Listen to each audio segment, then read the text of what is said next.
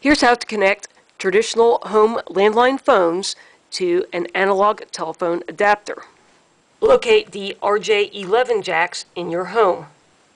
Ideally, you should find one near your modem router and AC power. If you're unlucky, you'll have to run some cable and install a RJ11 jack near your modem router. Do not run telephone cabling in parallel with your home's electrical system wiring. Look for the telephone company's demarc. It's likely a box mounted on an outside wall of your home. I can follow telephone cabling from the box to where it enters inside the home. On the other side of the wall where the cable's entered, it looks like this. If telephone service has not been discontinued, DC voltage will be present. If there's an incoming phone call, AC voltage will be present. Best practice is to not touch the bare copper conductors. This is one of a series of videos about converting a home phone to voice over IP. To find the videos in this series, click on the channel name, go to the playlist tab, and look for home telephone, internet, and cable service.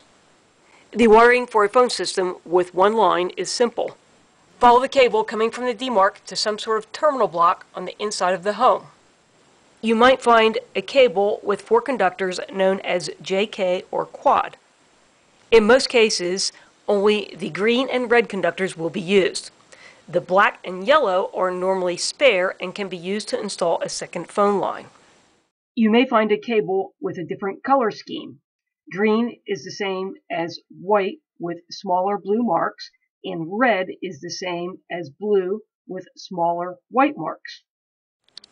A typical wiring diagram will look something like this. The incoming cable from the demarc will have its green and red conductors terminated on some sort of terminal block. A cable will go from the terminal block to each phone jack. All the greens will be connected on one point and all the reds on another. The RJ11 jacks will also be terminated green to green and red to red. If yellow and black are landed, the jack is pre-wired for a second line. The connector cable that goes between the RJ11 jack and your phone or modem has 6 positions, but only 2 wires connected, the red and the green. The first step is to disconnect and safety off the phone company's incoming wires. The phone company's voltage could damage the ATA. If you're lucky and had an RJ11 jack next to your modem router, simply connect the ATA to the RJ11 jack and you're done.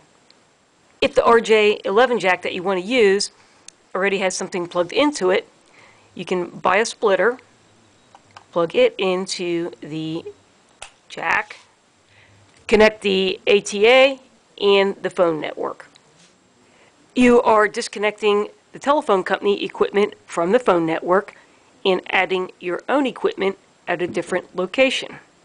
The preferred method to add a new RJ11 jack is to run a cable directly back to the terminal block and connect green to green and red to red. If that's not convenient, and you may already have wiring like this on your phone network, you can run a cable from an existing jack and add a new one. Again, red goes to red and green goes to green. If you are switching from a DSL to a cable modem, you can remove the filters from your phones.